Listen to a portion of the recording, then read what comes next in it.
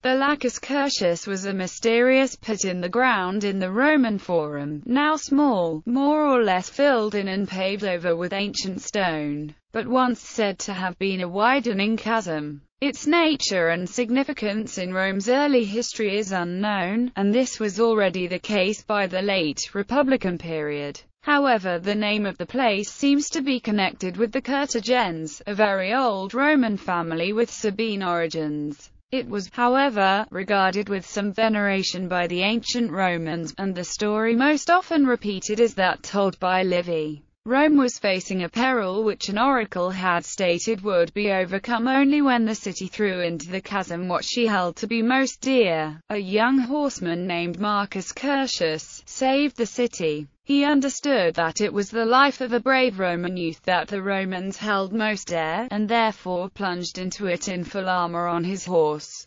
whereupon the earth closed over him and Rome was saved. Alternatively, Titus Livius tells that the Lacus Curtius was named after Metius Curtius, a Sabine horseman who rode into or fell into it while fighting against Romulus, during the war begun after the rape of the Sabine women. Still another version, told by historian Marcus Terentius Varro, had it that Gaius Curtius Philin, a consul of 445 BC, consecrated the site after a lightning strike opened it. Related links. Curtigens.